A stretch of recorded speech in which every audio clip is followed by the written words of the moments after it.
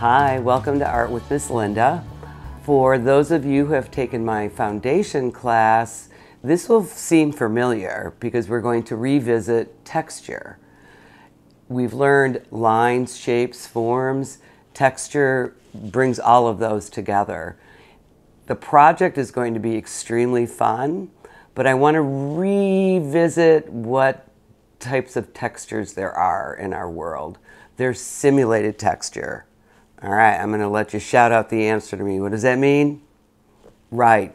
Things that you see that your mind tells you it feels like something. When you look at a picture in a magazine or a painting, or even when you're looking at the computer and researching things for your classwork, you see these pictures and your mind tells you that that's soft or that's slimy or that's prickly, and you don't have to touch it. But the actual texture that you can touch is what we're going to concentrate on a little later on. It communicates visually and with your fingers. So you're using more than one of your senses to get the concept of what the artist or even what an object feels like or is. Remember, we touched things when we did our forms so that you could feel what it felt like, because that's as important as what you see visually. Sculptures you can touch, that's not a problem. Sometimes painters use heavy paint, that's something. Collages, when you glue things down, I know many artists did collages. There's a famous artist, Cornell, who does primarily these boxes that are full of beautiful things. So we're going to do this complex project together. You need to cover your space because we're using a lot of glue today. I use newspaper. I repurpose it. A lot of people don't get newspapers nowadays. So if you have an old sheet, a pillowcase, an empty pizza box that's not filthy that you can use, cover your space because we're going to be using quite a bit of glue. And it makes cleanup easier because remember, we're responsible for putting all of our materials out prior to our classes or before our classes. And then when we're finished, we're responsible for cleaning up our area. If someone wants to help us and make sure things go where they need to go. And then this project also will take some time to dry. So if you're ready, I'm ready. Let's learn about texture in a really fun way.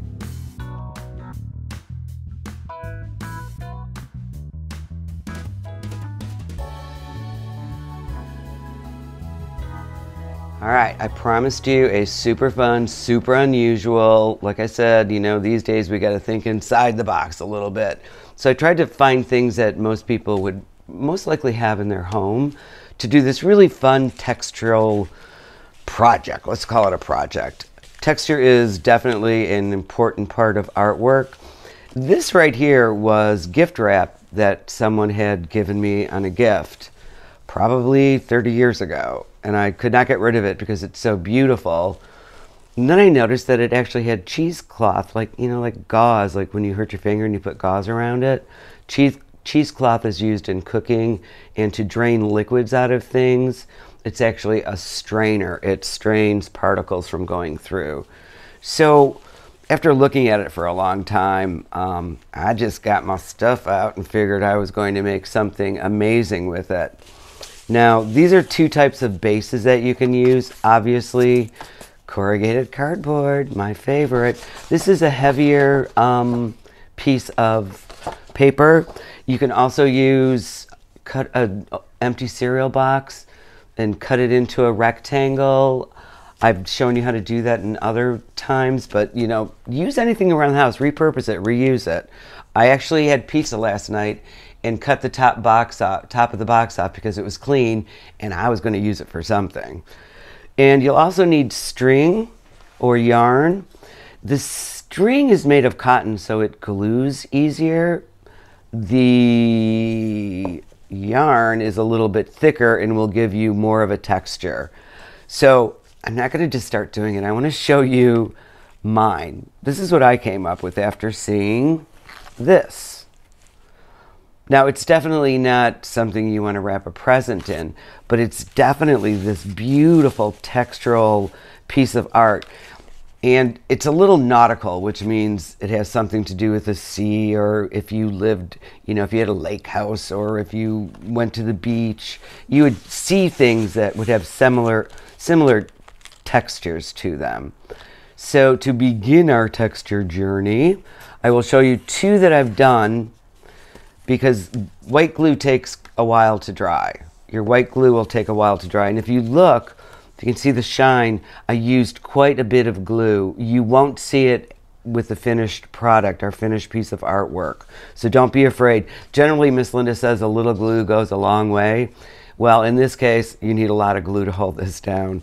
And especially with this. So we've got our organic shapes and our geometric shapes here.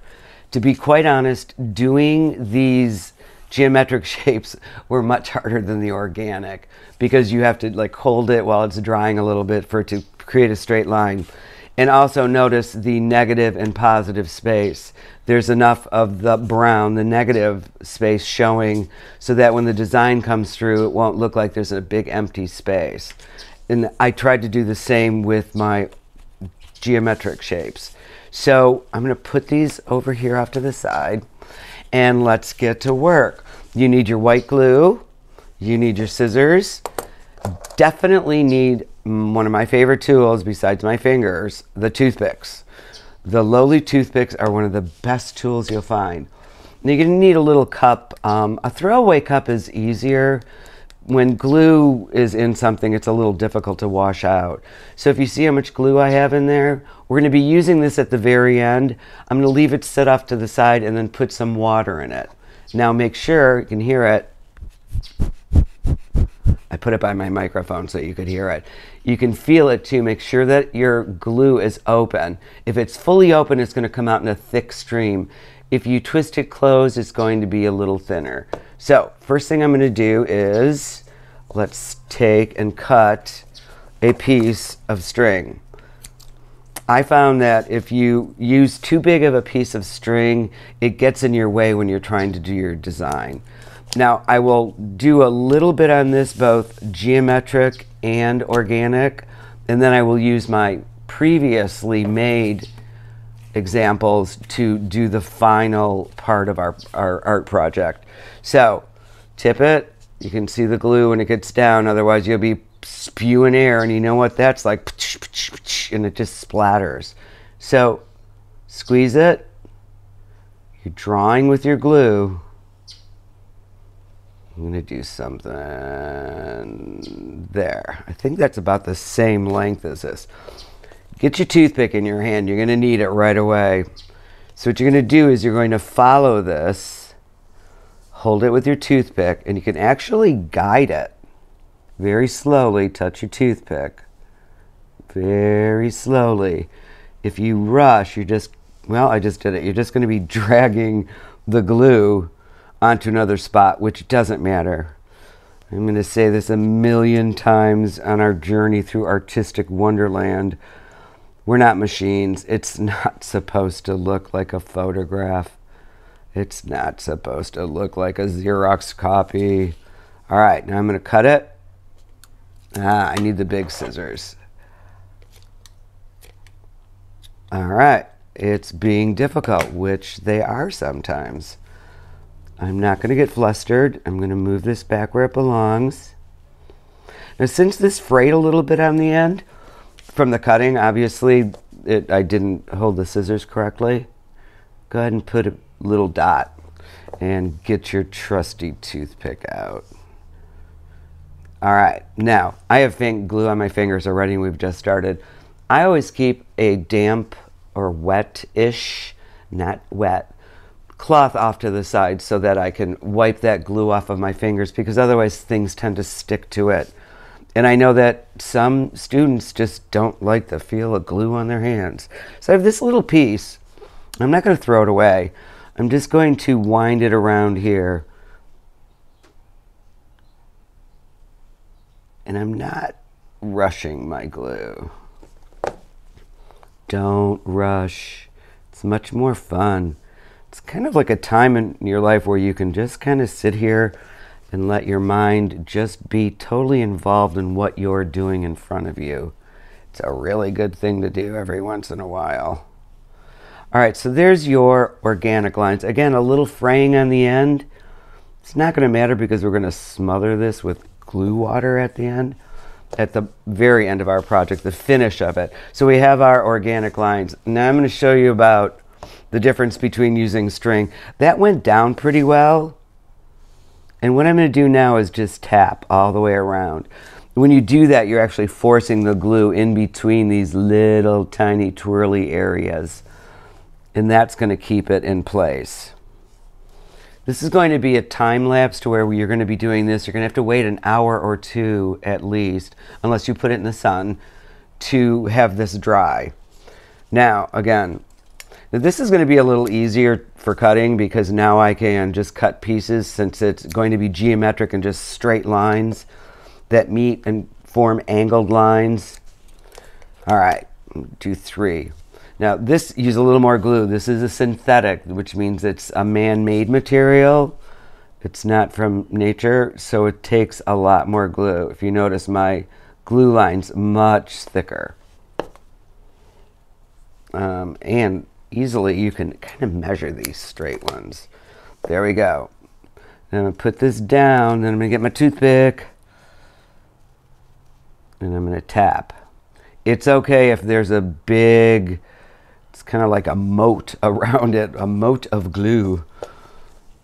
And let's put this one, it's about that long. All right, where's my toothpick? All right, that's a little long, but you know what? If you have it hang off the end like that, at the when it's dried, you can just take a scissors and clip that right off. That's what I did on mine. If you try to clip it when it's wet, it's going to move. I also found that out. I like finding things out by trial and error. Sometimes when someone tells you how to do something or what's going to happen, your brain's like, oh yeah, not to me. And then, yes, it does. Okay, so instead of cutting this, I'm going to add some glue. Shake. I almost did that with my glue. Lucky it just went whoosh.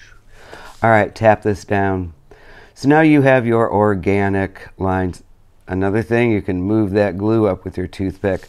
And I'm going to wipe it off. Oh, I forgot. Put a piece of paper. I know not everyone has newspaper, or an old piece of sheet, or an old pillowcase underneath when you're doing this. It makes cleanup a lot easier, and your grown-ups in your life will be very happy that you didn't get glue all over stuff. I had a friend once, she came over with her child, and her child actually started building something on my dining room table with popsicle sticks and glue and nothing underneath it. And Miss Linda didn't say anything, but I had a hard time cleaning it up. All right, this is how you're going to begin. These are what you're going to end up with. So, eeny, meeny, miny, mo, what do we do? Do we do organic? Do we do this? Or do we just do them both? All right, here's my glue. And I don't believe that's going to be enough glue for both of these then. But I think I can do 2 at once. Let's see. So take your glue cap off. Tip your glue cap always on the side. If you do it this way, there's always glue inside and it's going to go onto the table or something. So here we go. And then twist it and twist it, and that way you don't have it glopping over the sides. So that if next time you want to open it, it won't. So I have 1 part glue. It's about that much. And now I'm going to take a little bit of water. And I would like you to make your own paintbrush. Go find 4 or 5 Q-tips and either tape them together or rubber band them together. And another good cleanup, because you can just throw these out and stir this up. It should be thin, but not super thin. All right. Let's see. Yeah, that's a way to test it. Up. And another good thing about the Q-tips is it will absorb some of the liquid, so your liquid is constantly or always coming out. I think this is perfect. So I did try, if I can find in my glorious. Yes, cotton swabs are available everywhere. This I used regular gauze, like when you hurt yourself and you wrap with gauze. It will work if that's what you have. It just doesn't separate and give you, see how this separates right here? And it gives you more of a, I don't know, visual wow. This looks really cool. And it's just because gauze is made to not stick and not let liquids through that much. So it dried super hard like I wanted it to. And it was just a trial. I wanted to see it. So there's no really artistic design to it. If this is what you have, after you get permission, go ahead and use it. I say that a lot, but you know, really ask if you can use things. Almost always you will. Now this is cheesecloth I was talking about that drains. I'm going to use a single sheet. Oh, let's see. Maybe I'm wrong. No, I'm going to use a double sheet because the double sheet will not move. You'll still get movement. All right, I know what. I'm going to do a double and a single just so you can see how it looks. Why not? Like I said, if you got an idea, go with it, try it.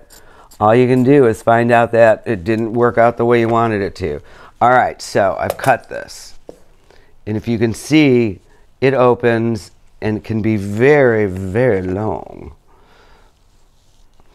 All right, let's do the single on the big one. So what I've done is put it over the top. Get your scissors. Safety scissors will work as well. Mine are just buried under all of my artistic fun things that I have around me right now. Doesn't matter if it's a perfect straight up cut. This is a very organic, wonderful way of doing things. All right, so we're gonna double this one. Let's double it. I'm lucky there's a fold in it already, so I don't have to worry too much. This is gonna be fun. I've never done a double one. All right, up we go. And again, if you have pieces overlapping off the outside of your actual piece of artwork, it's okay. It can be trimmed off, or you can leave it and let it look rugged. All right, and here we go. Are you ready? This is what you're gonna do. First, you're going to take this and get some glue on here. You want it to stick to it, and then we're actually going to cover it. Oh, I suggest, you don't have to, I make suggestions because I find it easier to hold the little cup in your hand or whatever you're using, because that way you're not slopping it over everything. All right, I think I have enough. The corners are always important because those are what hold everything down. So I'm going to make sure the corners are there. Then I'm going to lay my gauze gently over the top. And I forgot to tell you, another great tool to have around you all the time is the paper towel. Then you're going to roll this up and press. Just get it down a little bit. This is where the patience comes in. You have to hold your hand and completely cover this. It is not easy. Now, what's going to happen is the glue will go through the cheesecloth and actually spread itself underneath. Can you see that happening? So once we get this on, and I'm using my other hand,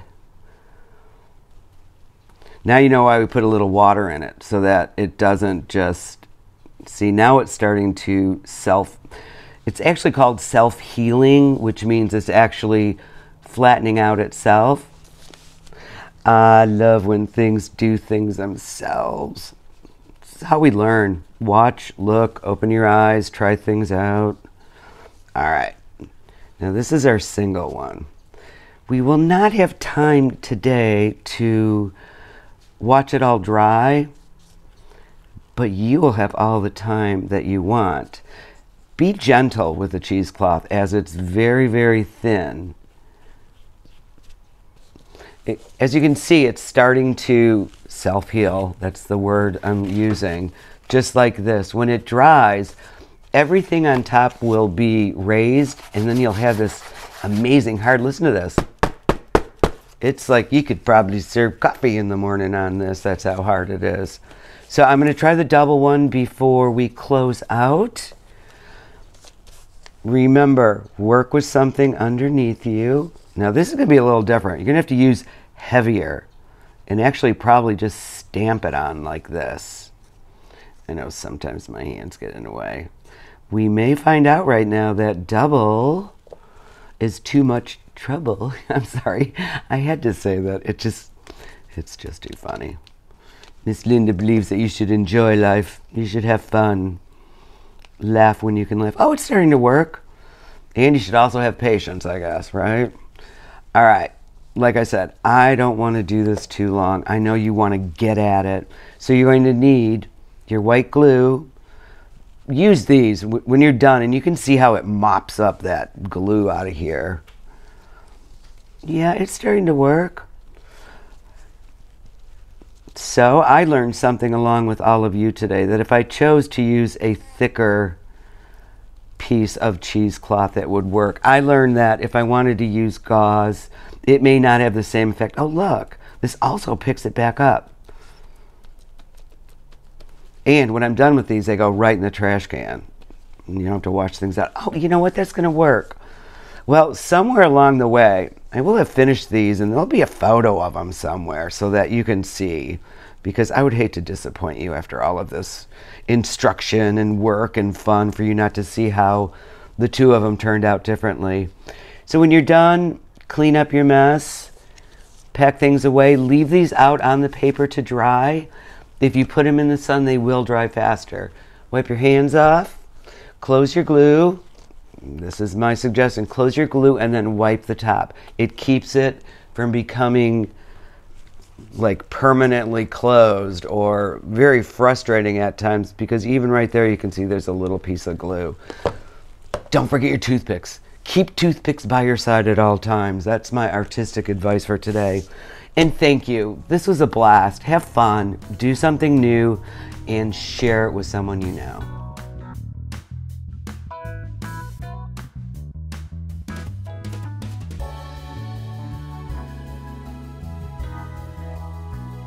Hope you all had a really good time watching me show you how to make these beautiful texture pieces of artwork. It's going to be super hard when you're done. You're going to love it. Remember, you can pause me.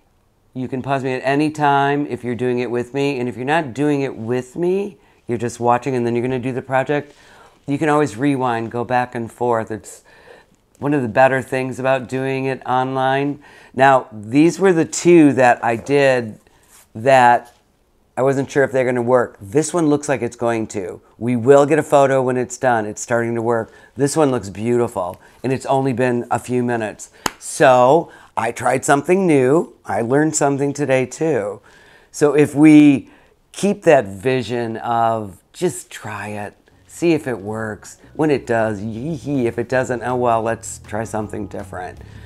So thanks again for being with me. I am enjoying myself beyond words, and hopefully you are too, and learning something that you enjoy at the same time.